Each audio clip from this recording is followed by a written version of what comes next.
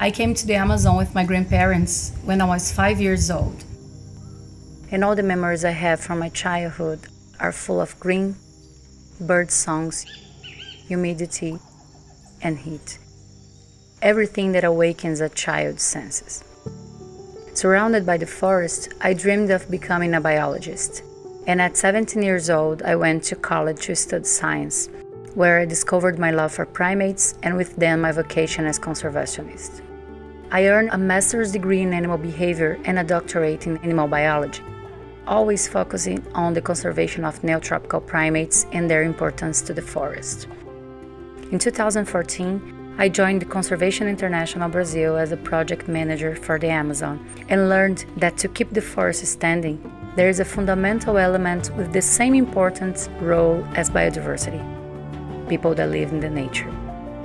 The Tapajós region is in the heart of the Amazon.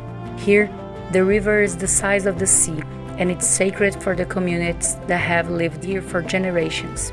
It's where they get their food and medicine, how they travel, where they take their leisure, and where they practice their culture and religion. In return, they are guardians of the forest.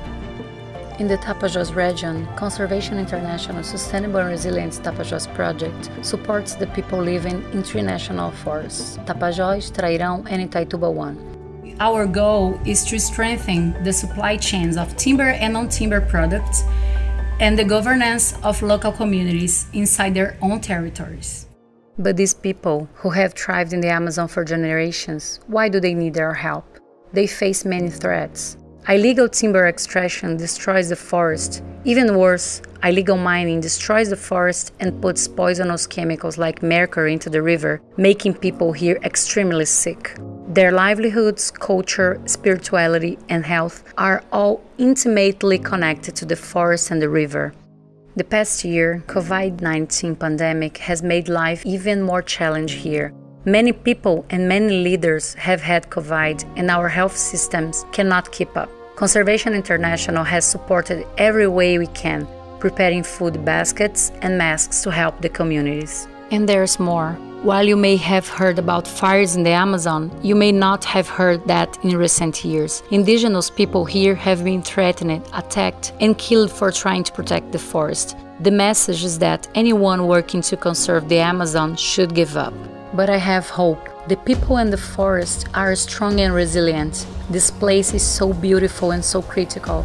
People have awakened to the importance of Amazon for a stable climate. We are supporting these communities, and together we will overcome.